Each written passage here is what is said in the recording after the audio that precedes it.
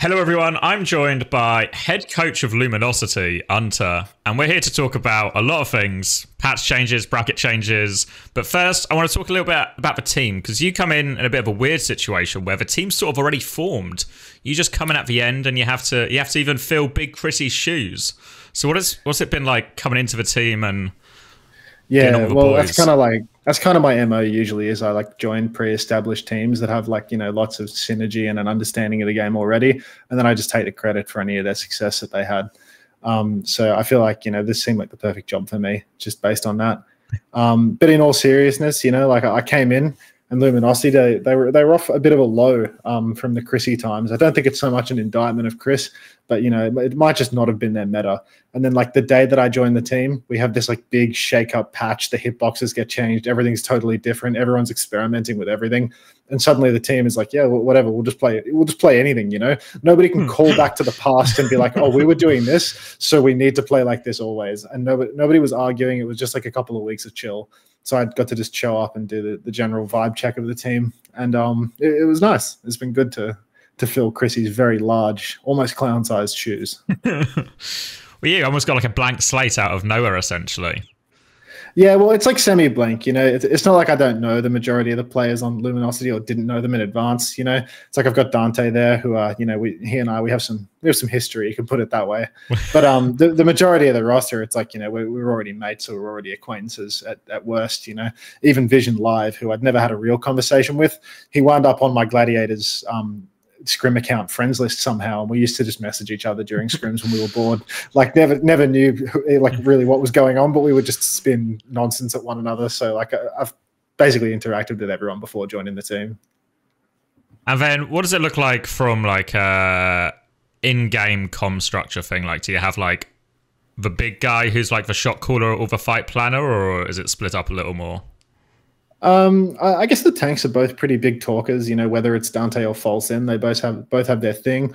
False is a real big talker, you get real leadership figure vibes out of False. Whereas with Dante, he's got a little bit more of a calm way of speaking, we'll put it that way. He's a bit quieter.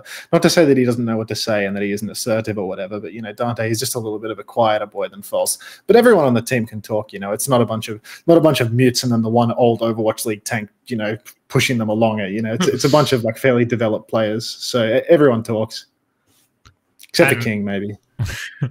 And do you have then also I don't know, call it an emotional leader or a captain type figure if things are not going all your way, you will pick them up between maps? No, things just always go our way, so I'm yet to experience that. Cross that bridge when we come to it. Yeah, doubtful. And how does because we get with a lot of, especially the Toronto types, they're hitting the triple block and everything quite often.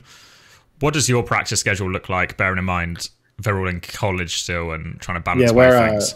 We're not that team, I think it's important to recognize that, Luminosity is also Maryville. And Maryville is a college program. So these guys, they all have classes, they have exams, they have educations that they also need to be worrying about. So while, they want to be as good of an Overwatch team as they possibly can be, the team wants to win everything that they can. There's also an element that they're balancing it with something else, they're balancing it with something very real that's providing them with the opportunity to play the game in the first place.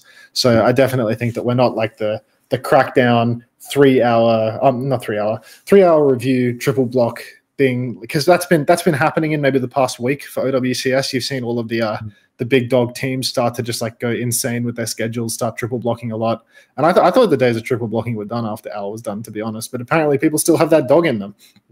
But yeah, the boys at Maryville, I'm not entirely sure that we have that dog in us, because people are in class during the triple block times. So there isn't the time of day to fit it all in for most of these guys.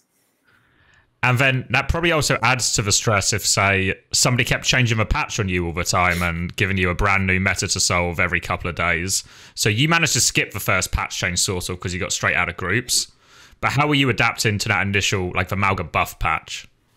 Look, I mean, I don't think it's actually that bad to have these patch changes. I think people love to cry about how difficult it is competitively to need to, retool all of your strategy 2 days before the tournament or whatever. But because I'm like a famously fraudulent coach, I never had any strategy to begin with. So it actually suits me just fine when everything comes tumbling down and we have to restart, because my team never really gets past step one in terms of fundamentals. So it actually suits me really well. But in all seriousness, I don't think it's that big of a deal. The Maga patch came out. We had a long weekend or something. I think the players had some school related stuff, and then we took a day off. And then we start grinding the Maga patch, and it's just the same fucking mirror everywhere.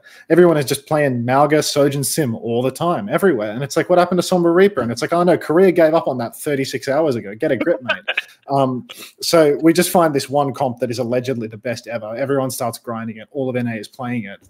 And then you hear the murmurs. You go into bed one night and you hear the murmurs that they're going to hotfix the patch. And it's like, oh, okay, I can sleep well tonight knowing I don't need to prepare a review for tomorrow. I wake up and there we go. It's been refreshed. I think Maryville's a pretty good rush team. Like the fundamentals are all there. Got Dante and False are both like very, very competent rush tanks. They have a good idea of like push and pull and the general like ult economy game that needs to be played there. And I think that like with either of those players at the head, any of these metas are very comfortable for the team, because people have a good understanding of how it needs to go from the top down. Does it provide a bit of a problem though when, like, obviously you've got like two main tanks who can both potentially play the role, but all of a sudden everyone only gets like 2 blocks each before you have to sort of pick who's the Malga man? Yeah, this is a little difficult for me. I don't think it bothers the players that much. I think like Dante and False are both pretty adult about this stuff, or maybe they're just old. They don't care whether I bench them. They're like, fuck it, like free PTO. But, it's a little difficult for me, like right when the patch came out, because I always joke that we have like 2 retirement home tanks, because these guys are both like 40 years old, and somehow they both managed to miss the initial Malga release. So like when this patch came out a week ago, these guys are both like basically learning Malga for the first time. So I was trying to figure out like who's definitely better at this. And it's like they're pretty much at the same level, At some point I'm just like picking for intangibles, because like they're at a fairly similar level, it feels like. But I don't know, at the end of the day, it's like the players are bugging me saying, oh, maybe you should commit to one tank. It's easier if we have just like one person stylistically. And I just thought, fuck you guys. Like, I'm going to give them both a fair shot before I kill one of them at the 11th hour. And then do you feel now we've reverted it and it has been hotfixed? Do you think your team is stronger on this version than on the Malga version? I don't think it's right to say whether we're stronger or weaker on the new patch, to be honest. Not to sound like a cuck or anything, but it's like we played the Malga patch for like 2 days, and then we've played this patch for like 2 days.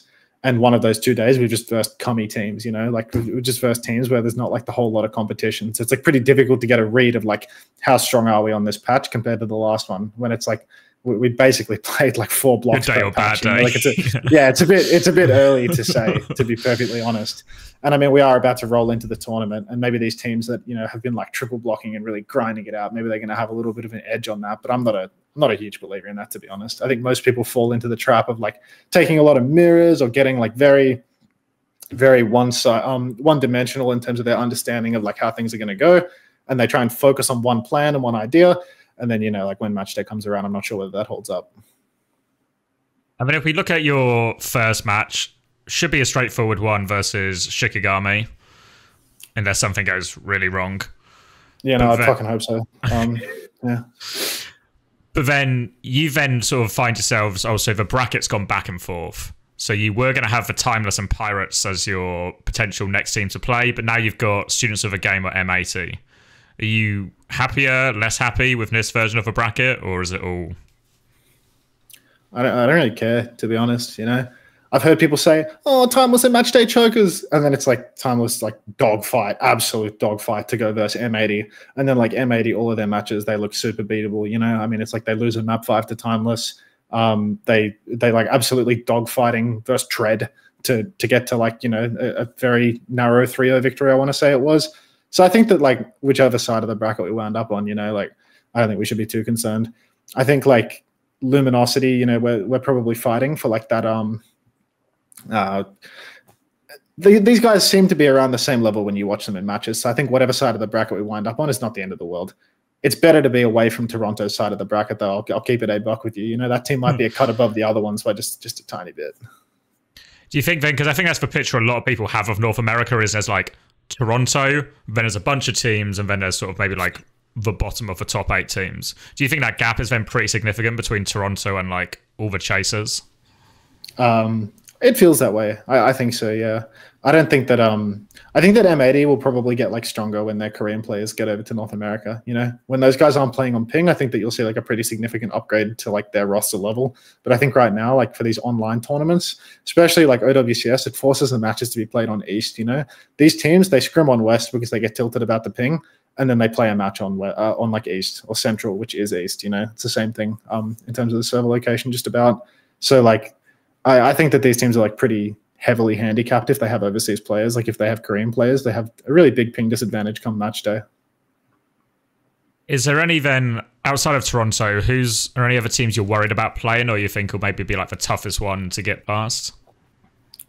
No, not really. I think, again, like M80 and Timeless both. I mean, we're going to play M80 in the bracket, right? So I think M80, you know, like from our side of the bracket is obviously the big important team that we need to be like thinking about and thinking, oh, damn, like this is the one, you know? We beat these guys. We have like a really good chance of going deep in the bracket. We lose to these guys, and it's kind of more like, oh, we're probably flipping a coin to see, you know, we're going up against Timeless, and that's probably going to be a similar level team. But I'd say M80 and Timeless are the two teams that we're thinking about the most. If we find ourselves versing Toronto, I mean, that's like deep in the bracket already. Yeah. Yeah, you'd have to be pretty unfortunate to run into a lower bracket Toronto or something. Yeah, exactly. But I mean, if you're running into a lower bracket Toronto, it's probably an indictment on Toronto at the same time. It's probably a good time to play Toronto. Yeah, exactly right. So then if you had to pick a team, and maybe I'll exclude your own team for your own bias, but exclude Toronto as well because that's the obvious choice. Who would win it if you and Toronto fell off a cliff tomorrow or if today? we and Toronto fell off a cliff? I mean, I'd probably have to back Timeless just on the history, right? Just because they beat M80 the previous time. But I mean, it'd be one of M80 or Timeless, and I feel like it would just be an absolute dogfight, scrap fest to see who fucking shits the bed harder on map 5, to be honest. And then do you think, outside of that, LFO and Students of a Game, I think most people see them in like the tier below this. They're way weaker. I'd way say. off, there's like a big break. I'd say there's like a really big tier break for sure. Okay. Like not even close. I think people initially thought like that WD-40 LFO team would be like around about the same level as M80 or something, but like there's a really big gap.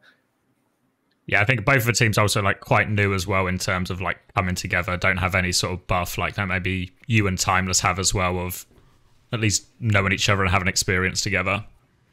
Yeah, I mean that's something where it's like maybe I sleep on that a little bit because I wasn't there for the formation of all that synergy or whatever, so I don't really know what the fresh team feels like compared to this one.